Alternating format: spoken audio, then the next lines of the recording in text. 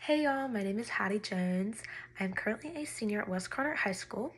I plan on either going to UNC, NC State, or Appalachian State and majoring in either sports marketing or sports journalism.